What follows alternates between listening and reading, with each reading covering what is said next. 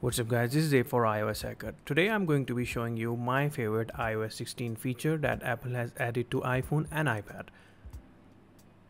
In iOS 16, Apple has finally allowed users to add Face ID or Touch ID protection to their hidden album. This also extends to the recently deleted album on your iPhone's Photos app. It is kind of absurd that it has taken Apple so many years to add this basic feature to the Photos app. If you remember previously, anyone who had access to your iPhone could open the Photos app and go to the hidden album on your device and see all of your hidden photos and videos, defeating the purpose of hiding them in the first place. In iOS 16, this has changed. Now, whenever anyone tries to access the hidden album, they are presented with a Face ID or Touch ID scan prompt, and the album can only be accessed after they have scanned their face.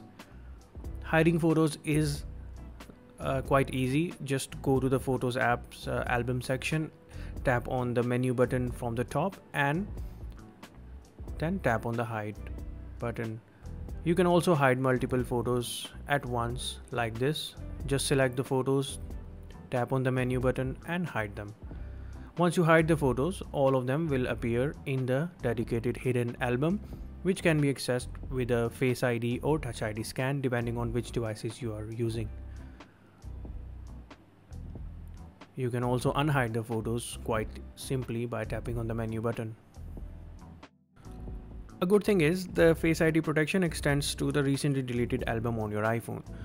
So if anyone tries to access recently deleted folder, they are asked to authenticate with Face ID or Touch ID first.